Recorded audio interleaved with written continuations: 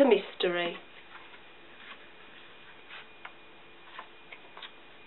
Rocky and Ben were sitting on the grass in Wellington Square. It was Saturday morning and everyone was busy doing something. Everyone, that was, except Rocky and Ben. They were bored. "Let's play something," said Ben. Rocky thought for a moment. "We could be detectives," he said. "What do detectives do?" asked Ben. "Detectives find a mystery and solve it," said Rocky, getting up. "Come on, Ben. Let's find a mystery and solve it." Ben wasn't very sure what they were supposed to do, but he followed Rocky across the park. The boys saw Fred standing next to one of his flower beds. They went over and told him what they were doing. "Well," said Fred, "I have a mystery you can solve. Just look there." Fred pointed to a patch of flowers. There were plenty of stalks and leaves, but the heads of the flowers are missing. "Find out who's been stealing my flowers," said Fred. "It's a mystery to me." Rocky was not very interested in Fred's mystery. He was looking for something much more exciting and dangerous. Finding someone who took a few flowers from the park wasn't his idea of a good mystery. The boys wandered out of the park. They saw Mr. Keeping coming out of his house. He seemed quite worried and was looking up and down the street as if he was searching for someone. Rocky asked him if he had a mystery they could solve. "Yes, I have," said Mr. Keeping. "Could you find out where Brian is?" "Brian?" said Ben. "Who is Brian?" "Wait here," said Mr. Keeping. He went inside his house and returned quickly with a large photograph of a chimp. "This is Brian," he said, holding out the photograph for the boys to look at. "He's a chimp.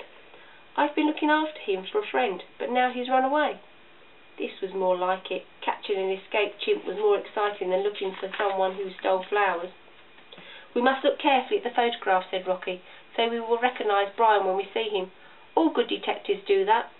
Ben was about to say that he didn't think they would have any difficulty in recognising a chimpanzee wandering about Wellington Square when they heard shouting coming from next door. "My gold necklace is missing! My gold necklace is missing!" Mrs. Valentine, Mr. Keeping's rich neighbour, ran out of the house shouting at the top of her voice.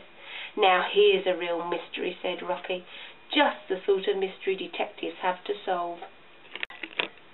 Rocky went over to Mrs. Valentine.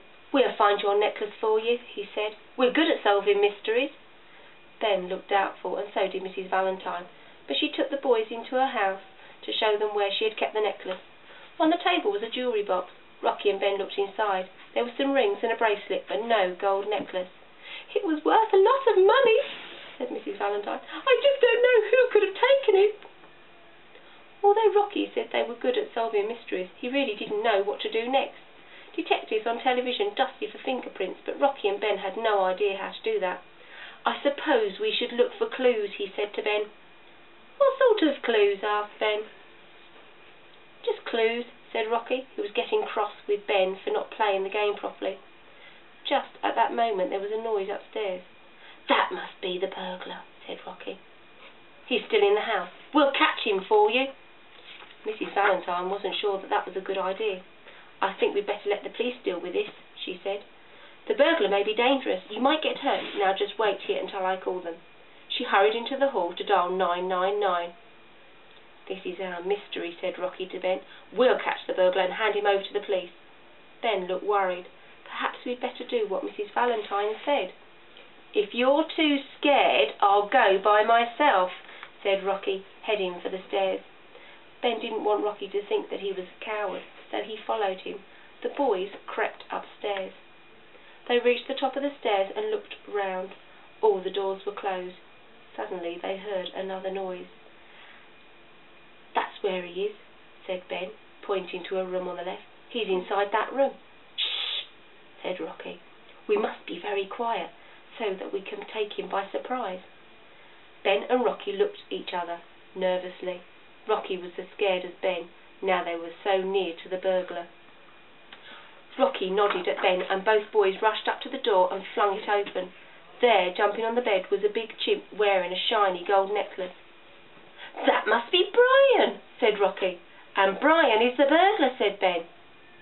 "We must catch him," said Rocky, and he and Ben rushed over to the bed. But Brian was too quick, and as Ben and Rocky tried to grab him, the chimp darted off the bed and jumped out of the window. Rocky and Ben looked out and saw him scampering off down the garden, still wearing the necklace.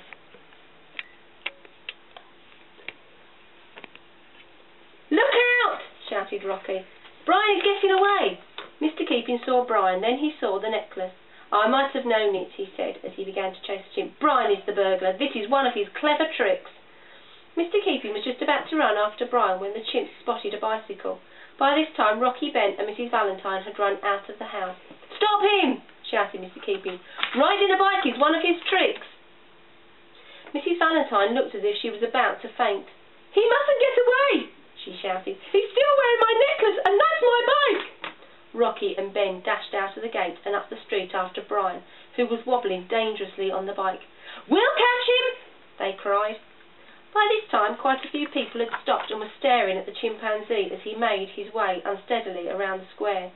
His feet kept slipping off the pedals as his legs were too short to reach them properly, but the boys still couldn't catch him. At last it wasn't Rocky and Ben who stopped Brian, but the fence at the edge of the park. The chimp crashed into it, falling off head first into one of Fred's flower beds. The bike was quite a mess, its front wheel bent and buckled and spinning wildly. Brian didn't look any the worse for his experience. In fact, he looked quite delighted as he stared at all the flowers. Rocky and Ben were puzzled, but Mr. Keeping knew why Brian was so happy. The chimp loved flowers. They were his favourite food, and he lost no time in grabbing a handful of Fred's beautiful blooms and stuffing them into his mouth. If Brian was delighted, Fred certainly wasn't. He had come rushing out of his shed when he heard the crash, and he went purple in the face, he was so angry. He ran over to Brian, waving his arms about and shouting for him to stop. Brian jumped up, grabbed some more flowers and leapt onto Fred's shed.